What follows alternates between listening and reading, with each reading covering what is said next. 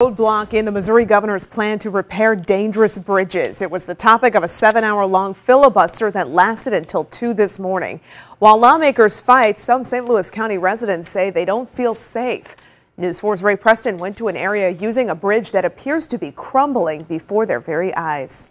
If there's a poster child for bad bridges, this bridge at 270 and New Florissant could be it.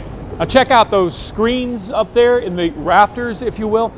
Crews installed those years ago to prevent any concrete from falling off the bridge onto the cars or people walking below. About 100 yards up the road is Renee Gaines' hair salon. She opened up 8 years ago and the bridge has only gotten worse. It's very frustrating, because like I say, it's been going on for years. I would hate to be at work and see something, a catastrophe happen like that, MoDOT lists page after page of bridges in need of repair. Maps show poor or deteriorating bridges with additional weight restrictions are spread across the state.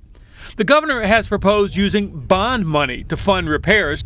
Lake St. Louis State Senator Bob Onder was one of the lawmakers opposing the Parson plan, describing it as putting the cost on a credit card. It scares me half to death. Rosita Lewis drives over this bridge on her way to work.